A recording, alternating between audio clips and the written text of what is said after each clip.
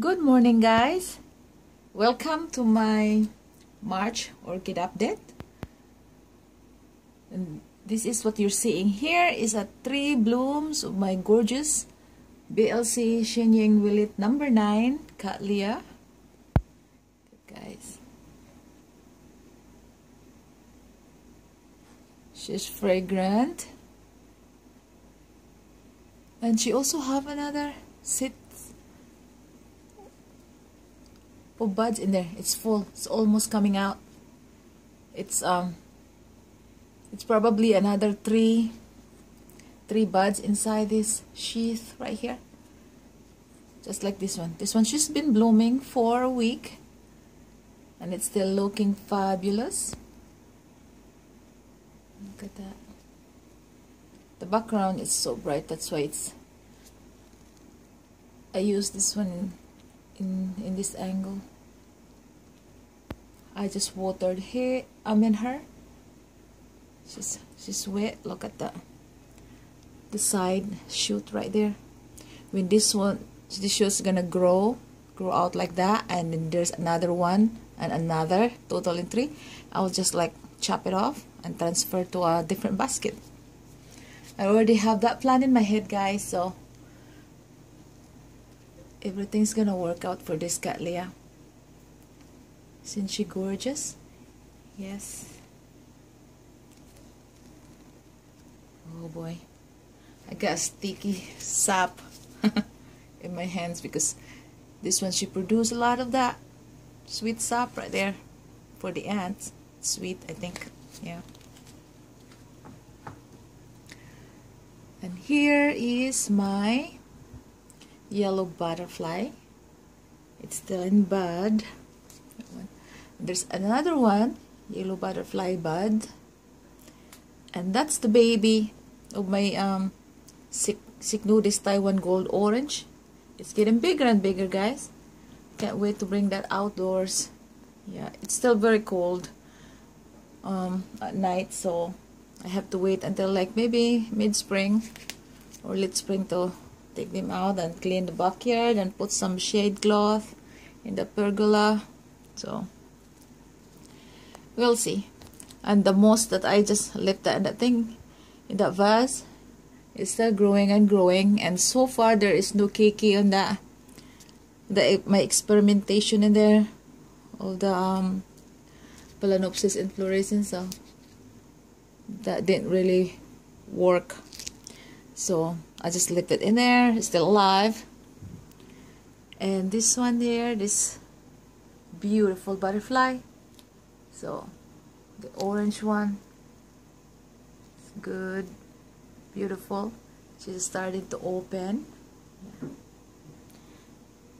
This is my Psychopsis Mindenhall Hildos, and there's another one there. Yeah.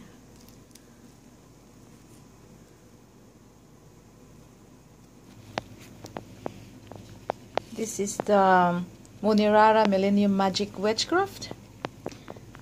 And look at the bloom. Yeah, still there.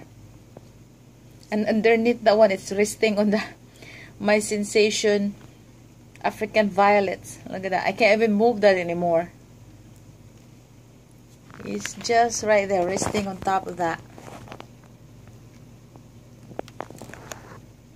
She'll love it. Yeah. And this beautiful miniature fall, just lost one of the first bud right there, but it's still pretty. I really love the coloring on this one.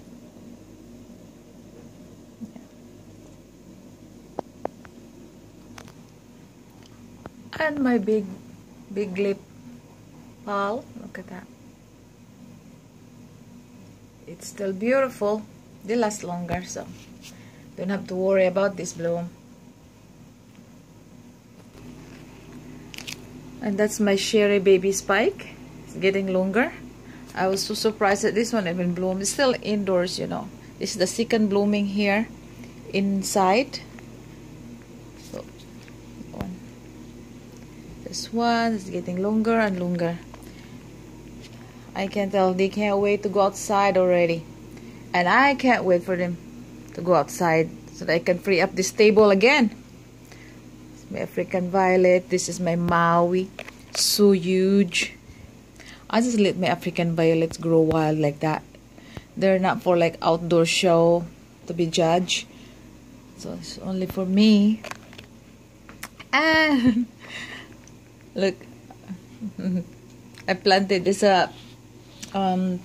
Asian squash seeds that I put in there last week, and they already grow and they're very leggy. They're looking for the sunlight, that's for sure. And let's take a look at my Christmas cactus or Schlumbergia, something like that. They are still blooming, guys. On and off blooming. Look at that, from the top to this one right here. There are some blooms right there. Buds. More buds. Especially towards by the window. They've been blooming like crazy in there. Look at this, guys. But I am not complaining. This is like very, very, very happy plants right here. I honestly don't even like giving them a special care, guys. All I know is just like when they're dry, I just give them water. And then they get a chill in here because my husband kept turning off the furnace. So they get a cold chill. Cold snap. That's what I'm trying to say. A cold snap. So look at that. All buds, buds everywhere. See, by the window, they've got a lot of spent flowers in there.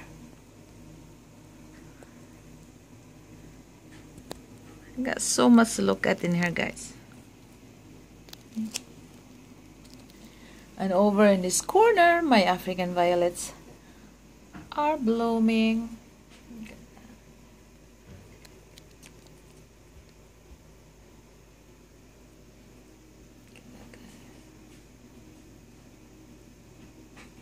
Those, the one over there. Those are my oldest one over there. This one is new to me. I bought these leaves from Canada, the bloomlovers.com. If you want African violet leaves, go to their website and they have a lot of different beautiful, gorgeous African violets. Yeah.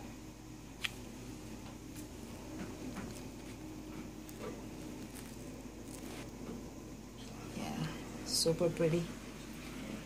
And I have a kiki on my dendrobium right here. So I transplanted here. These are the dendrobium anosmum kiki. I hope they're gonna grow fine for me, you know. And there's another mini fall, African violets and African violets in there. Got plenty of flower, guys. And that's my other Maui. I love Maui, so I propagated Maui a lot. Yeah. And the yellow cactus that's hanging in there has been blooming like crazy as well. There's the other buds right there coming. And then we can only see the back of that white fall. I don't want to turn it because it grew in that direction. It bloomed that direction. So I don't want to disturb the humongous white phalaenopsis. Yeah, she just gonna stay in that position for now. And now we are seeing here is my orchid room, or orchidarium. The fan's off. It's hot in here right now because my husband just turned off the little heater because we dropped to really cold temperature again last night, and I feel bad for my he feel bad for my orchids, so we turned it on. But it still got lots of blooms here. The red emperor is still holding its bloom. Got stuff in here. I'm gonna water them today. The big one, the cymbidiums. This cymbidium here, the buds are here. Let me see. Yeah, You can see the buds right there. So it's not a big one. It's not a big spike. But this one, the Dendrobium supermodel platinum, it just opened a new sets of buds right there. Let me move this. When I open the door in between this orchidarium and the kitchen, oh my god, I can smell it. It's exploding with fragrance from here, and I know where that come from. I can pinpoint the smell of that flower, and it came from that cattleya in there. Yeah.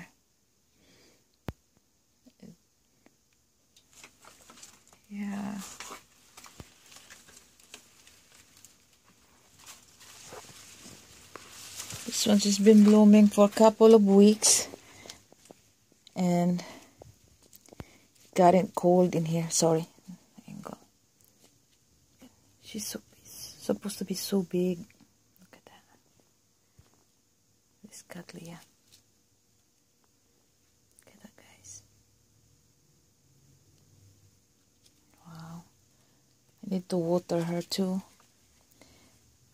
My cherry baby in there. It's also have a spike right there. That's the red fantasy.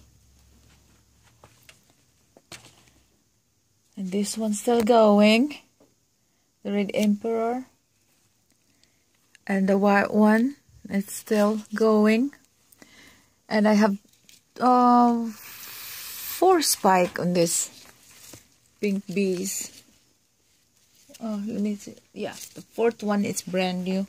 It's still curl right here. That's the 4th spike. Yeah, this is my pink bees. This one's dry too, so needs water. The heater dries up. The sphagnum moss. It's crunchy. Right now it's 84. It's actually 84. Let me see, guys. Sorry about the shakiness. Look at that. There. Trying to move slow here. There. Oh, you can't see. I'm sorry. Sorry, guys, but it's 84 and low humidity though. Some of the older spikes and medium spikes are done, but this one, it's still hanging on. That one. And this one right here, as you can see, the one's in the top. It's in medium. My lighting is not good, I can tell. I'm sorry, guys. But that's still good. Just fully opened. But this one right here, it's so good. There's a lot of gaps right here because that's me. Every time even though I dug so low right there, my hair still get caught in the buds because it's just right there in the hallway. I never stake them. I like to see like that, just natural looking. And this one over there too.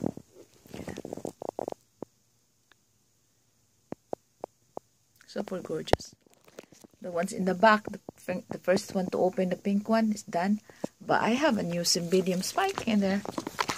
Right there, guys. It's 1 spike of that cymbidium, the little pot. Can't wait to see the color of that one. Yeah, she's gonna surprise me because to be honest, I totally forgot what color she is.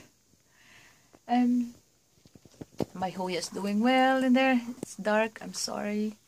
And that one, my Easter cactus, guys. Or spring cactus. It's loaded this year. It was blooming last year for the first time. And now this is the 2nd year for this one to bloom. Look at that. Now it's going to be covered. Oh, the one toward the window, it started to open. But there's a lot of buds all around. Look at that. This one's still hanging on to the blooms. And so is that one, the pink grace rabbit. Yeah, still have a lot of bloom to enjoy. And look at this, guys. She is always very beautiful. That's my hair right there. Oh. This is my Dendrobium oriental butterfly, oriental smile butterfly. There's a lot all around. Okay, guys, see? Gorgeous.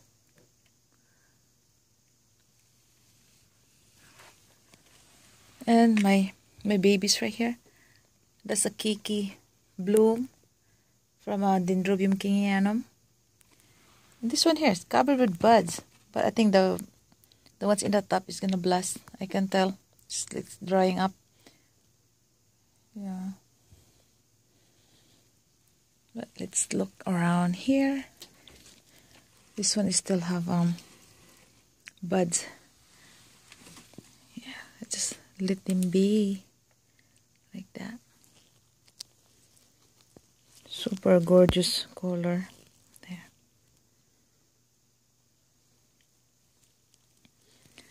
And let's take a look in here. My white ones still. And the ones in the back. This Dendrobium kingianum is really doing fantastic this year. It's the first bloom of this young plant. It was my Kiki from 2 years ago, and it's growing a lot. It's growing a lot and it's flowering a lot. I am so happy with this kingianum. Super fragrant too. And I got a bunch of buds in that Dendrobium, not opened yet. Yeah. And look at that. 4 buds on this baby. Very fat stem, fat inflorescence. Oh my god, this one's a long-lasting Cattleya. It's my BLC Maris Glory H&R. I really love this Cattleya. Yes, that one. Super gorgeous Cattleya bloom soon. And this one, guys, my miniature Dendrobium Springbird Kurashiki. She smells good too. Yeah, there's a lot. This bloom is not as massive as the last year. Last year was gorgeous, gorgeous. Yeah, I tried to repot this baby, but in order to do that, I have to break the pot. It just won't come out from there. There's a lot of bloom in there too from the back there. Yeah, gorgeous. Gorgeous Dendrobium. And this one has opened.